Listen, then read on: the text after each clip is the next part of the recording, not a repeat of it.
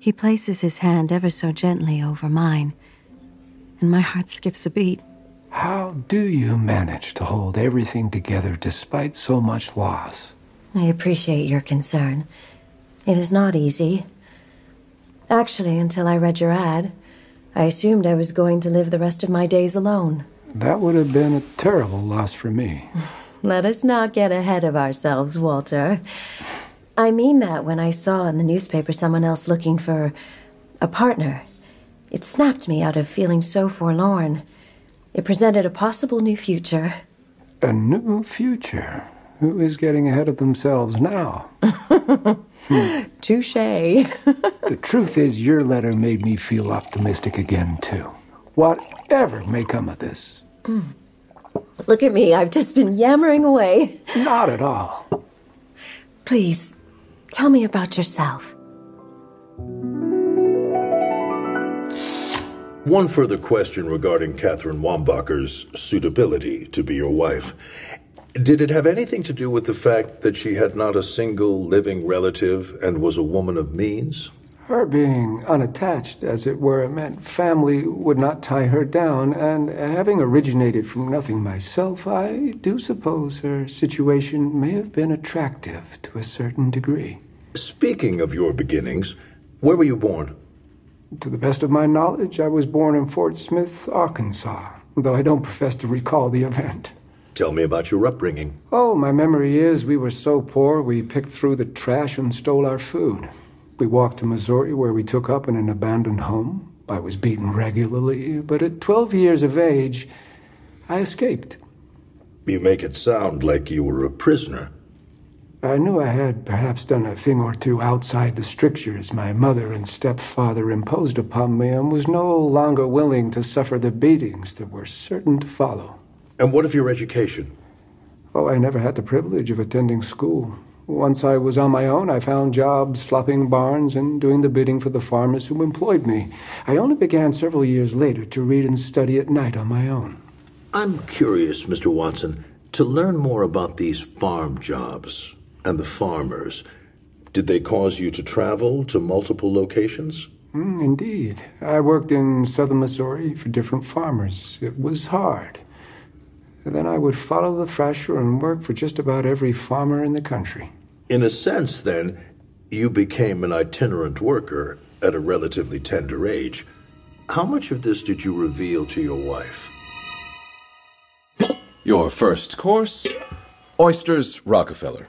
Oh, this looks delicious, thank you. You were saying? Yes, I suppose it was a privileged upbringing, the opportunity to travel as a youngster because of my father's work as a railroad executive was quite thrilling, to say the least.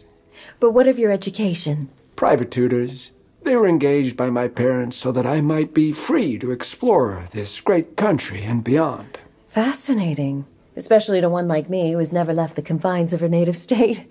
Fascinating as it may be, it set me off on a course to become a traveling executive, a profession that busied me so I never looked up to realize what I was missing. And what, pray tell, was that? A true home and a loving wife. Indeed. Did you never plant roots in any location? My main residence is in Vancouver. However, I'm renting the home to a young family owing to the fact that I'm nearly always engaged in travel for work. How will you ever find the time to build a relationship while you travel? In my mind, it is the quality, not the quantity of time that affords one the richest rewards in love.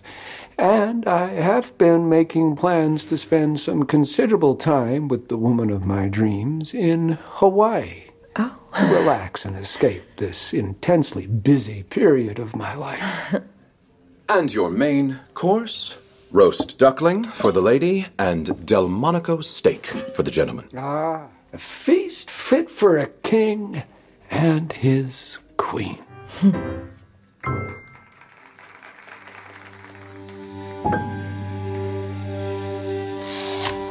I would now like you to tell us about your first marriage.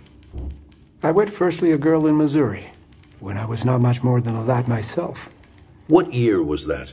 If my memory serves me correctly, it was 1903 or thereabouts. 17 years ago.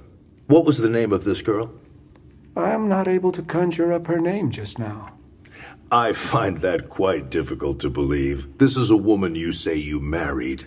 Well, I'm afraid it did not last long, owing to the fact that I had an itch to travel for new business ventures, and she was far too rooted in her hometown to be of any use to me. In any case, according to our files, your first legal marriage of record was not until June 13th, 1913, in Vancouver. Who did you marry at that time? Vancouver seems familiar. However, I cannot attest to the name of the woman. I see. Perhaps we should shift topics. What is it you do for a living? I own shares in a few companies, including an oil company, and have been working to expand the business down here in Signal Hill.